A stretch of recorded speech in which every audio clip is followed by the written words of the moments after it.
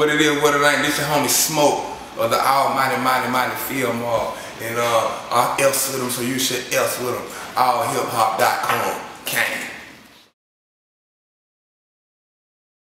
I've been wanting to do it. I just never did it because I always put film art first.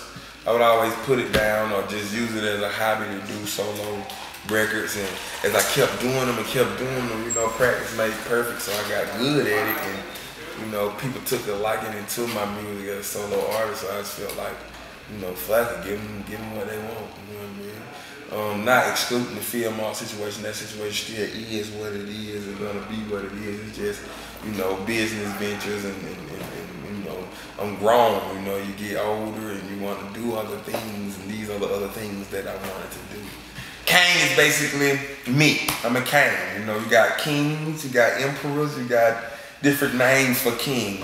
Well, in the South, in the country, deeper in the country with a K, it's Kane. If you ask my granddaddy to say the word king right now, he's gonna say Kane. He always said he was the king of his castle when I was little, when I had to mow yards and rake it. You know what I mean? He felt like, hey, you gotta go mow yards and rake this yard because the king of the castle said so. So I always embraced that word Kane, and you know, history repeats itself, so that word is back, and you know, it's my brand, it's me, it's what I represent. You know, Kane is not excluding kings, but Kane is just a country king. You know what I mean?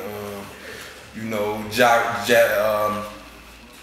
like I say, you know, Jamaicans call him Ja. People got different names for the word king. Well, where I meant a country king is a Kane.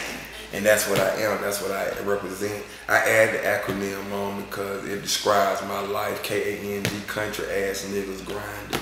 It's always been a word called can, country ass niggas. I added the G on there and made it Kane, you know what I mean? Country ass niggas grinding, that's what I am in grinding. I'm in my grind, I'm a country nigga grinding, and you know, I represent all the rest of the country niggas grinding, you know what I mean? I ain't say I was the Kane, I said I'm a Kane. You know what I mean? I'm doing the Kane situation independently.